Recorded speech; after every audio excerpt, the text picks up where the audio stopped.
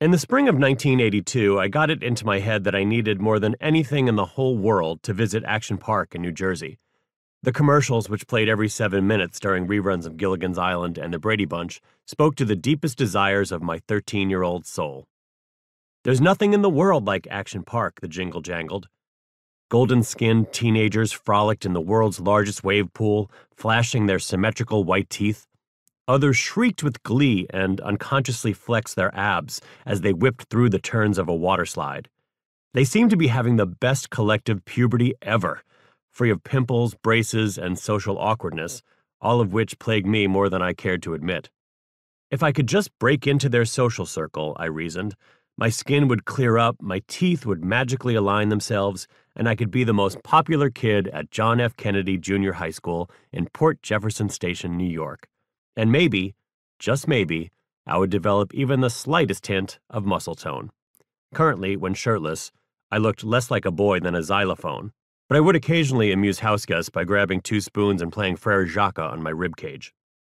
Mike and Terry must have understood the magical powers of Action Park, because when I asked them at dinner one night to take me, they actually said yes.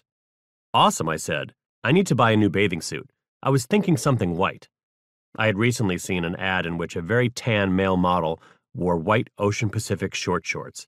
He bore a striking resemblance to me, insofar as he too was bipedal. So obviously we should have identical wardrobes. We'll shop for summer clothes when school is out, Terry said. That was the usual routine.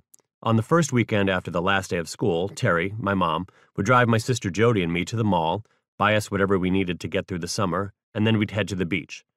Though it was never articulated as such, the ritual felt like a reward for surviving yet another year in the public school system. Just the 3 of us, buying new rubber flip-flops and bathing suits, jumping waves on Long Island's South Shore, wolfing down hot dogs with extra sauerkraut from the concession stand. It was pretty much the best day of the year every year. The next such outing would be our last, however. Terry was pregnant and due in early August. "Aw, man, I can't wait that long. I want to go to Action Park this weekend," I whined. Spearing a chicken cutlet with his fork, my stepdad Mike said, "It's mid-May. I doubt Action Park is even open." He was right, of course, which filled me with rage. Mike was a tough-talking, bearded hairstylist who, much to my chagrin at the time, had married Terry the previous fall. He wore black leather jackets.